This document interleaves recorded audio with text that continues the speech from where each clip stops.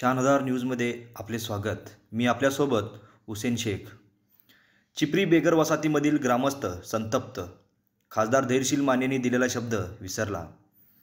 शिरोळ तालुक्यातील चिपरी बेगर वसाहत या मागील ग्रामपंचायत निवडणुकीच्या वेळी प्रभाग क्रमांक 4 व 5 मध्ये प्रचार करत असताना प्रत्येक उमेदवारांनी आम्हाला मत द्या, आमच्या पार्टीला विजयी करा, आम्ही निवडून आलो की आपल्या रस्त्याचा प्रश्न मार्गी लावतो, आपला मुख्य रस्ता करून देण्याचे आश्वासन दिले। वास्तविक पाहता प्रभाग क्रमांक 4 व 5 मधला हा मुख्य रोड ग्रामीण मार्ग म्हणून जिल्हा परिषदेकडे आहे। या रस्त्यासाठी सध्या अंदाजे 50 ते 60 लाख रुपये खर्च अपेक्षित आहे आणि इतका खर्च ग्रामपंचायत फंडातून करणे शक्य नाही। याची कल्पना उमेदवारांना नसल्याने याबाबत आश्वासनांची खैरात दोन्ही प्रतिस्पर्धींनी उधळली। मात्र निवडणुकीनंतर फक्त या रस्त्यासाठी ग्रामपंचायतकडून तत्कालीन मंत्री चंद्रकांतदादा पाटील, सदाभाऊ खोत, माजी आमदार उल्हास पाटील, माजी खासदार राजू शेट्टी आदींनी निवेदन देण्यात आली। मात्र या लोकांनी पण तेच केले। परंतु गत लोकसभा निवडणुकीवेळी इथल्या मतदारांनी मतदानावर बहिष्कार टाकण्याचा निर्णय घेतला।